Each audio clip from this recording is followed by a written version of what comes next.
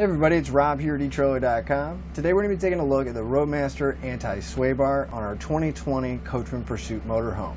Now, an anti-sway bar is definitely going to help out with that really soft feeling we get when we're driving our motorhome. Driving down the road, and let's face it, we've got a lot of area for the wind to catch. It's really big, kind of top heavy, so when we do have a big vehicle drive by or a crosswind, it ends up pushing us and we get that top heavy swaying feeling. Or if we're going through a turn, definitely, I'm sure you've noticed that when you take a turn, the motorhome typically wants to lean and then turn. That can be a little spooky, definitely feels a little unnerving, almost like you don't have as much control as you should. So then we end up feeling a little bit nervous, having a really tight grip on the steering wheel, and we can't really relax. Not to mention everybody in the back's probably getting tossed around. And the whole point of having a motorhome is to be able to go out on the road, see places we haven't seen, and enjoy ourselves with our friends and family. So before we put our parts on, we want to get a nice baseline run. So we're going to go through our test course and go over some of the symptoms that we're having. Now I'm going to come up to the bumps course here, and we're going to go over the bumps right about 5 miles an hour. Now the bumps aren't going to give us a whole lot of feedback because that's going to be more of an up and down action, but there are alternating speed bumps, which is definitely going to help out with that twisting action and that rolling feeling, and even the steering wheel when it starts to go to the left and the right. So you can definitely feel and see that swaying going on. And these, I'm only going about 5 miles an hour. It's not like I'm speeding through these, but it's got a lot of a mushy feeling, and even after the bumps are over, we kind of continue to rock a little bit. Not to mention, the steering wheel is kind of having to grab it, get it back to center, make sure I'm going straight. And all of those things definitely can happen while you're driving down the road, because these are speed bumps, but the same type of thing would happen if you hit a pothole. But now we're going to come up to our slalom course. In our slalom course, I'm going to be going in and out of the turns about 10 miles an hour, again, so we can have a nice baseline run. And as I'm going through the first couple turns here, honestly, I don't know if I'd really want to go much more than 10 miles an hour, because it just feels very loose, and like I genuinely kind of need to slow down. And again, it has that really big leaning feeling to almost where it almost feels like it's really top heavy and it wants to lean and then turn, which it's kind of nerve-wracking, to be honest. I can only imagine what it's like when you're doing about 60, 65 going down the highway. And don't get me wrong, it's not horrible. It's not to the point to where I wouldn't want to drive it at all, but it's definitely a very soft feeling. I don't feel as in control as I would like to. So again, I got a firm grip on the steering wheel, and even just sitting here going through the parking lot, I'm a little tensed up. So over a really long period of time, I could imagine that this would not be very enjoyable to drive. And really, again, the whole point of having a motorhome is so that we can use it.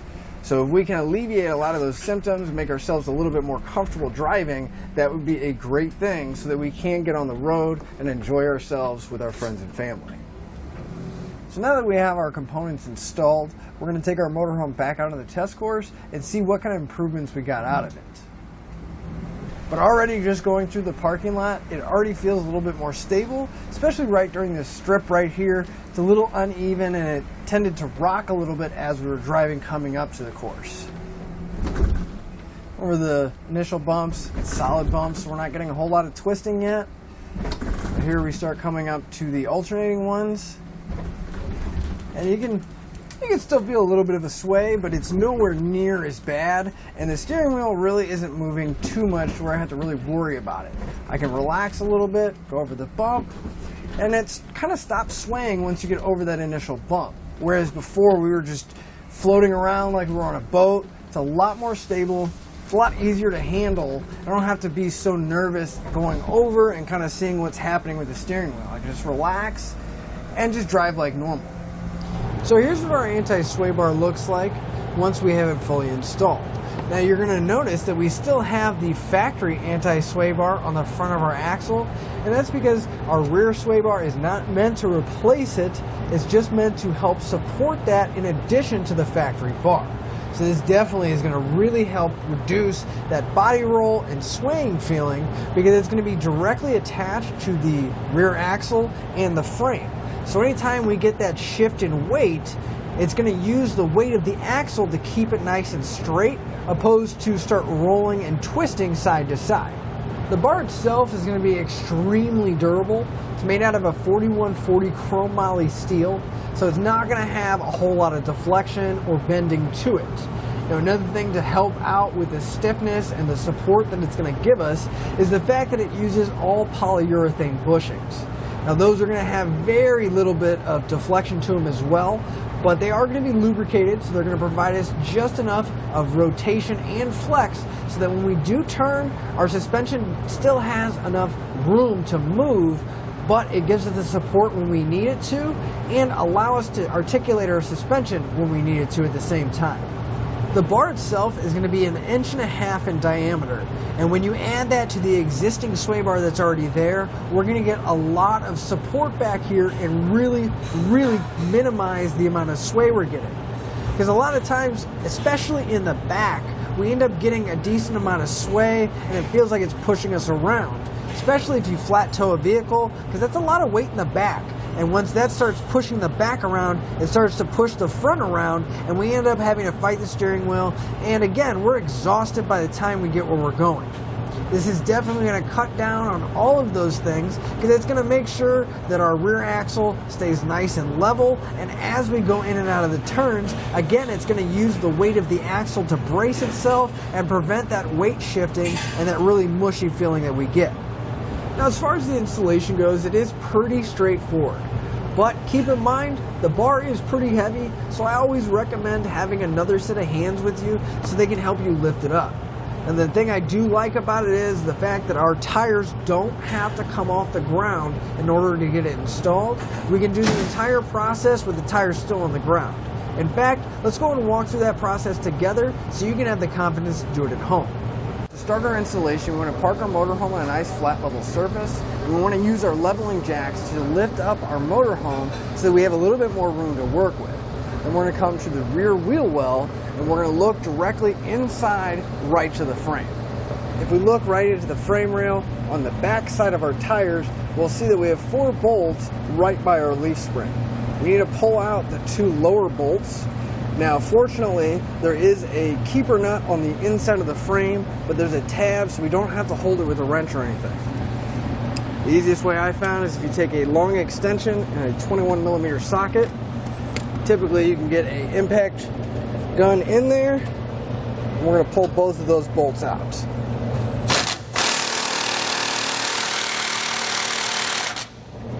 Now, you may run into, if you're using that extension, it's actually reducing the amount of torque you're putting on the bolt.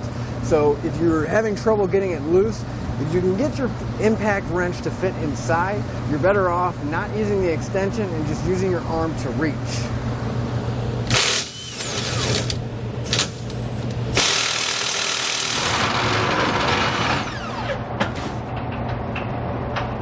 So we're going to grab our frame bracket out of our kit. It'll be an L shape with 2 tabs coming down. Now that L shape with the 2 holes here, that's going to go directly against the frame, and those holes are going to match up with the bolts we just removed, and this section is going to be right on the bottom. So we can move underneath or into the wheel well, and we want to re-secure it using the factory bolts and those keeper nuts on the inside of the frame. So lift up our bracket, make sure we line up the holes.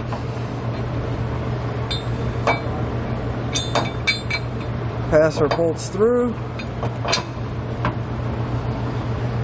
Like to get both the bolts kind of just loosely in place, so I don't have to worry about the bracket falling down. Kind of hold itself up.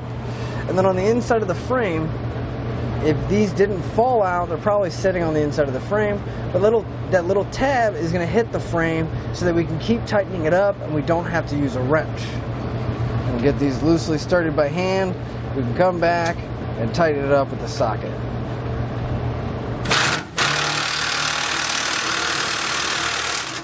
With this bracket in place, we're going to move over to the other side of the frame. We're going to have those same 2 bolts, so we're going to put the other one in on the passenger side.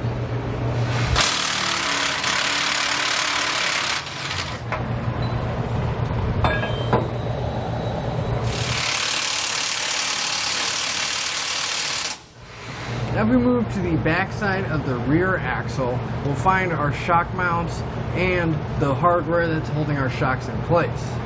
We need to pull our the lower shock bolts out so we can actually get access to behind it, because we have a couple holes on this shock mount that we need to get to.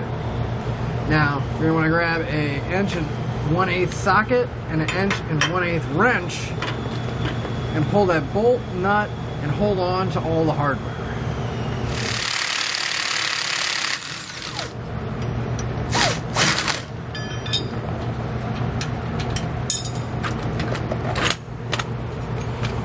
Again, you want to make sure you hold on to the bolt, the washers, and the nut.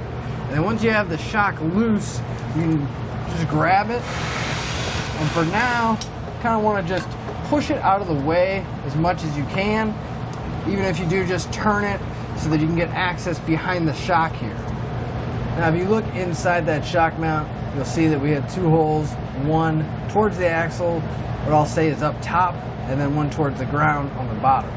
For the top hole, we want to grab a 3/8" bolt out of our kit. We're going to follow it up with a flat washer, and we want to go from the inside, pointing out, going towards the ground. Now it is a little bit tight, but typically you can either push or thread that bolt in to get it to go all the way through. Once you get a little bit of it sticking out, typically you can grab it with your fingers, but it will be a little bit tight. You just want to thread it in to start, and we should be able to work it the rest of the way through so it's completely coming out. Now for the lower hole, it's going to be a different piece of hardware. This time we want to grab the cap screw that's in our kit. Now we're also going to have a few washers that are cut. We want to use that washer so that it doesn't interfere with our shock when it goes back into place, because that lower hole is really close to this radius edge on our shock. So we're going to put this bolt in the lower hole. Just want to make sure that that washer is sitting to where the flat section is going towards the bottom, so it'll clear the shock. And again, it's kind of tight, so you can just typically turn your finger, get it to start thread through, and then we'll grab the bottom of it to make sure it goes all the way through. And if you're having a little bit of trouble getting it to turn with your finger, you can grab a 7/32 Allen socket, and we can use that to turn the bolt. Again, you just may have to move your shock out of the way a little bit, make it a little bit easier for us to get a grip on it, start threading it in.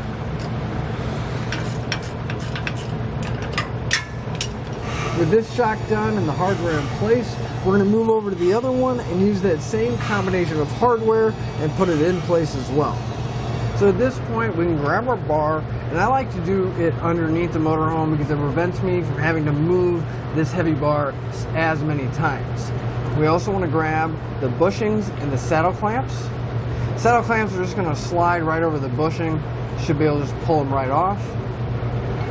But our bushings are split bushings, so we are going to be able to open them up. That way we can slide them over the bar a little bit easier. But before we put them in place, we want to make sure we use the lubricant that comes with our kit. And that's just going to prevent any kind of squeaking in case any kind of moisture or water gets in between the bushing and the bar. I definitely recommend wearing gloves because this grease can be very messy. But we want to take a good amount, and we're just going to coat the entire inside of that bushing. Once we have a good amount inside, right at this curved section on the bar, we're going to open our bar bushing, open it up, slide it over the bar. Be a little stiff sometimes. Slide it over the bar. Then we want to take our saddle clamp, we're going to go right over the top of that bushing. Now we want to put the other bushing on the other side, and then I do recommend getting an extra set of hands because we're not lifting it that high, but the bar is extremely heavy. So once we get the other bushing in, I would again suggest getting an extra set of hands to help you lift it up. Now we're going to lift our bar up, and we're going to line up the holes and the bolts that we put through on our saddle clamp. Make sure we line them up that the hardware goes through. And that lubricant on the bushing is definitely going to help out with sliding everything around. So once we get it lifted in position, I want to make sure the hardware is coming through. And then on that top bolt, where we had that 3/8 bolt come through the shock mount, I want to put another flat washer. And for now, we're just going to loosely secure it with a 3/8 lock nut. Now you want to at least get one bolt on each side started. That way the bar will hold itself up and we can work on getting the rest of it in place. I will let you know it can be a little difficult to get them started just because there's grease everywhere and you are trying to hold the weight of the bar and get the hardware started. So that's definitely why it helps to have an extra set of hands. Now for our lower mounting point where we had that button head screw come through, I'm going to grab another one of those cut washers because we have, again, that radius on that saddle clamp that we need to clear. So you just want to make sure that the washer goes flat against the shock mount. And again, we'll use a lock nut to secure it down. Now that's going to be the same combination for the other side, so we'll get that in place as well. To tighten up the hardware, on the top here, I'm going to use a 9/16 socket for the bolt and a 9/16 wrench to hold the nut.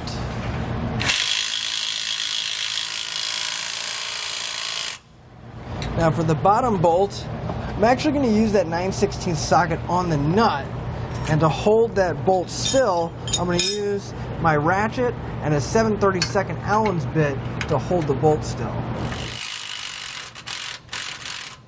And once we have this all the way tightened up,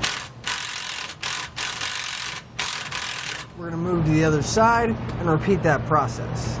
Now we can take our shock, we can put it back into the mount, make sure everything's lined up, and grab our bolt,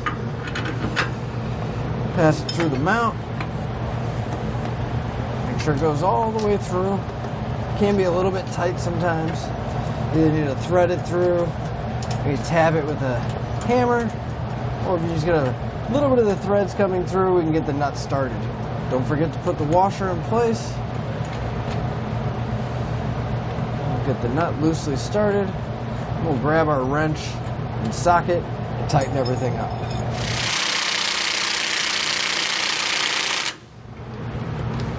We'll move to the other side and put the other shock in place as well. So we're going to grab our end links.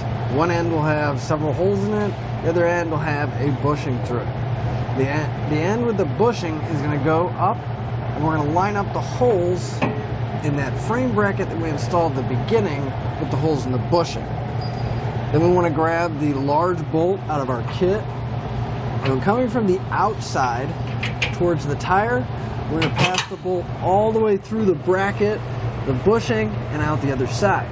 Now you do want to make sure that the bolt's coming from the outside going in, and we'll put the nylon lock nut on the inside. Now that's just to make sure that our leaf springs aren't going to interfere with the bolt, so that way it's going to be close enough to the inside and all the excess will be underneath the motorhome. At this point though, we want to put the other side in. Go ahead and clear out all your tools, and we're going to lower our motorhome down so that we can get our sway bar in the correct position and make sure we mount it in the correct hole. So now that we have the full weight of our motorhome on the ground, we want to rotate our bar. Make sure you have your hardware ready because it is attached, but it's still a little heavy. But we're going to grab one of the long bolts. We're going to rotate our sway bar up. And you want to get it to where this end bar here that's going from front to back is nice and level, or as level as we can get it. So this is kind of pointing down. This is pretty good, but this looks pretty much dead level to me. So I'm going to use the top hole on our shackle mount here. And again, coming from the outside, going towards the inside, we'll pass the bolt through, and then we'll secure it down with the nylon lock nut. Now you do want to make sure that you use the same hole on both sides so you don't get your sway bar in a weird bind or having a twist. So we'll go ahead and put the other bolt in on that top hole as well. And when we go to tighten up our bolts here, we want to use a 24mm socket and wrench. You can also use a 15/16 socket and wrench. But when we do tighten it up, we only want to tighten it up to where there's just a little bit of pressure on those bushings. We don't want to crush them. So we'll tighten it up, again, just enough to where it kind of squeezes just barely and applies pressure to those bushings.